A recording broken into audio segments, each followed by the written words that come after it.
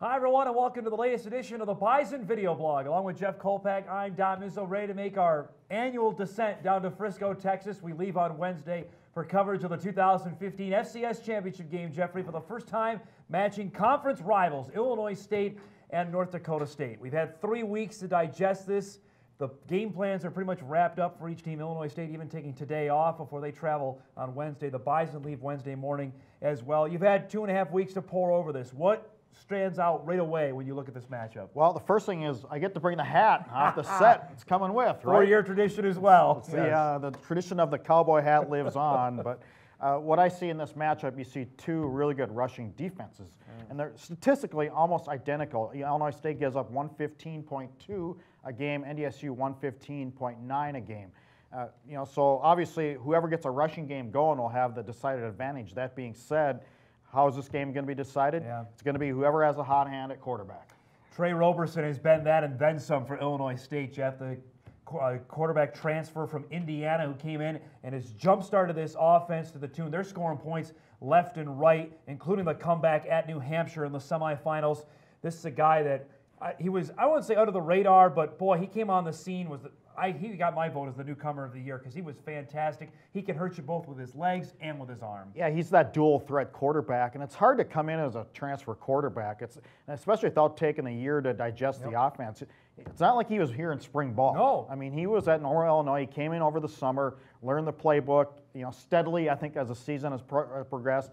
And now that it's 14 games into it for Illinois State, 15 games into it for NDSU, you can't say he's a newcomer anymore because he's already had a season and then some under his belt. This guy is the guy I think they're going to have to watch out for. That's Marshawn Kopperich, who was the player of the year on the offensive side of the football for Illinois State. Guy who did no FCS offers, which is still staggering to me, but has tore up every defense in the Missouri Valley, including Northern Iowa, something that NDSU did not do this season. You get a lot of guys that don't have a lot of offers at time to time. You see those come on. The FCS is great for the late developing kid because a lot of the FBSs, your kids are offered after their junior year for the most part. And a lot of times you don't see kids develop until even during their senior year or afterward. And Marshawn Kopperich is one of those guys. Remember him last year? No. I don't either. Yeah, he had 60-some-odd yards in the game against NDSU. Right, and he was a non-factor. So what happened in the year from last year to this year? Well, he's developed like a lot of kids. And number 5 is a big reason why, too. I think that's and a bigger threat at quarterback, absolutely. Their wide receivers, Jeff, are dynamic, though. LaShen Neblett and Cameron Meredith are big guys that the NDSU corners, which we talked about against Sam Houston State, they had a great game against Sam Houston because defensive pressure got to Sam Houston State all game long. That's going to be another key, I think, in this game because the wide receivers are huge for Illinois State. Well, another day, another game against big wide receivers. I think NDSU's seen it almost the whole playoffs. Starting with South Dakota State, you had 6'4", you had 6'3" with Jason Schneider. Sam Houston had some big guys. Darius Brown is huge. I thought Coastal's receivers, Alex Ross was huge, although not real big stage-wide, they were just really good. So Cameron Meredith is an interesting story. He was a quarterback until 2 years ago before making the switch.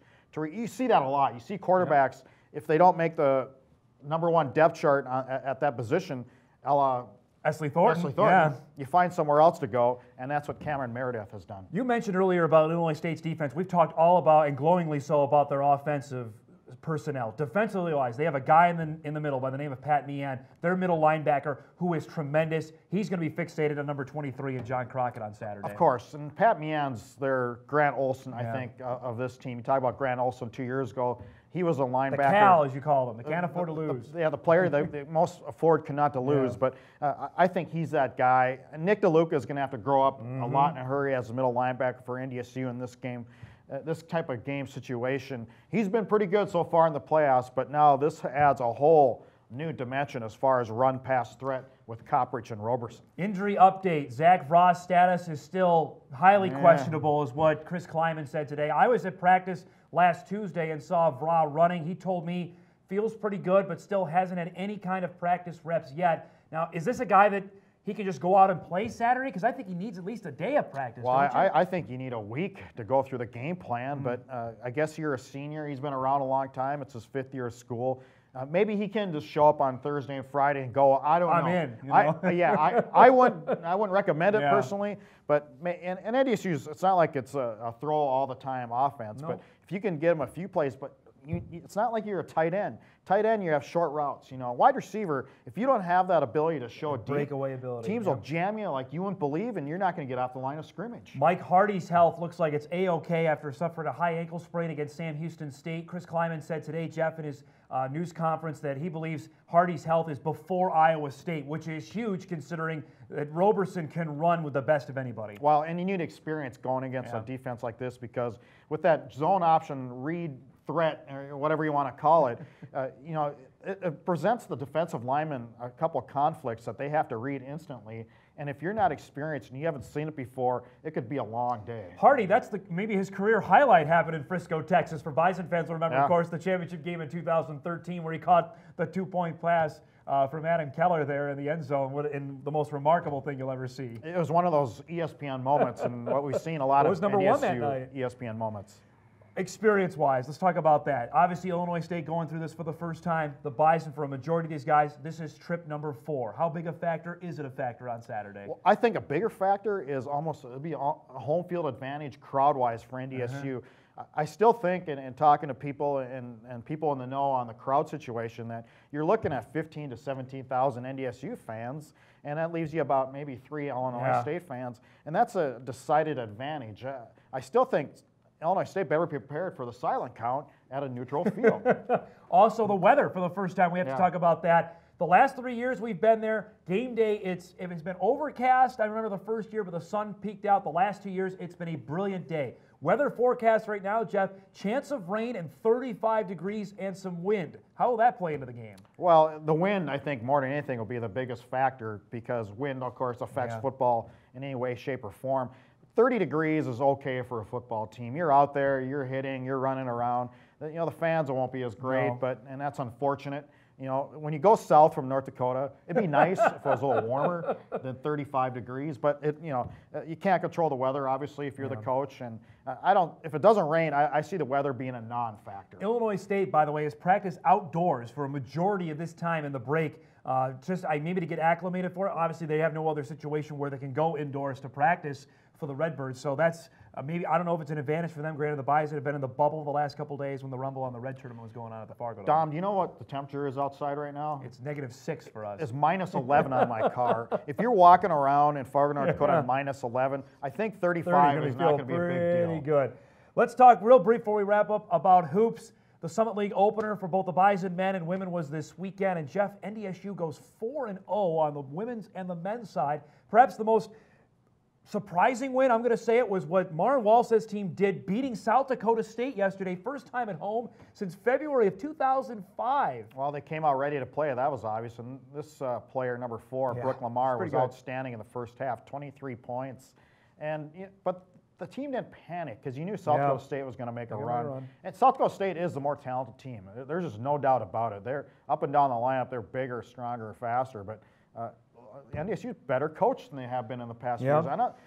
That's got to be the difference, right? It has to be. I don't know what else you can point to. It's essentially the same players that we had in the last couple of years. They went and beat Oral Roberts. I know it's not the Golden Eagles team from a couple of years ago, but that's still a solid win. To start 2-0 in league play, I don't know who anybody saw that happening for the Bison women. No, if you look at this roster based on last year, they won 2 Summit League games all of last year. They've already equaled last year's win total. I didn't think this team would reach 10 all year. Now, we'll see. I mean, it's at, what, 6 right now? 6. Yep. There's still some work to be done, but in this Summit League, if they play like that or even close to that, they'll get to 10, there's no doubt. The Bison men hang on and beat Oral Roberts on Friday and then come back. They were up 20 on South Dakota State and nearly gave that one away, but hung on and got the win over the Jacks. Biggest difference, this team right there. Dexter Werner has just elevated his game like nobody ever saw it.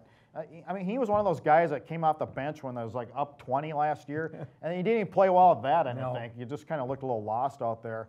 But it just goes to show you just hang with something and you build your body, you work at it. I think whatever he's done in the weight room, whatever the weight training staff has done with him, has been remarkably effective. And he's that one guy they really needed some help from. They have one senior on the team, and he's playing like a superstar, maybe the MVP of the Summit League, in Lawrence Alexander, with a 30-point game against Oral Roberts Friday, another great game yesterday against the Jacks. Well, he's a senior guard. He's a leader. He's that guy. He's to this team what Ben Woodside was to the Fab Four in the 2009 team.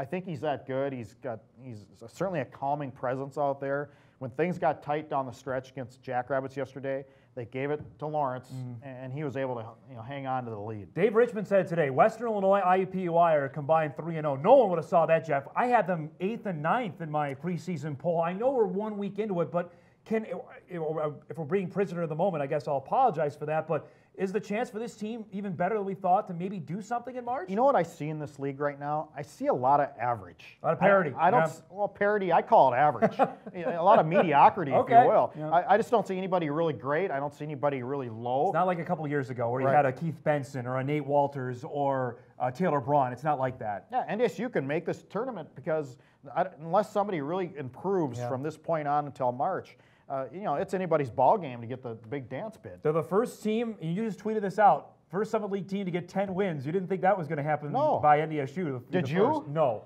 no way. Yeah, you lose all that firepower from last year, and you come out and you're 10-5. Playing with 7 guys, basically. And you're playing with 7 guys? That tells me the rest of the league is just okay.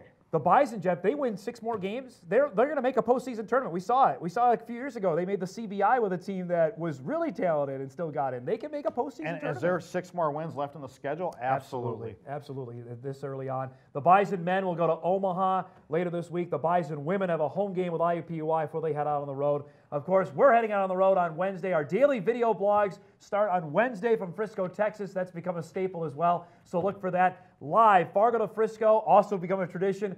Friday night live, 7 o'clock on WDAY and WDAY.com. Jeff will join me along with Big E, a cast of thousands live from the Allen Event Center on Friday night. And then game day on Saturday. We'll be live at 8 a.m. with our Bison Media Blog pregame show. Then Kolpack and Izzo inside Toyota Stadium from 9 to 11. It should be a fantastic day as we get to see who will win the 2014 FCS season. Well, giddy up, as they say in Texas. Absolutely. We'll see you on Wednesday, everybody, from Frisco.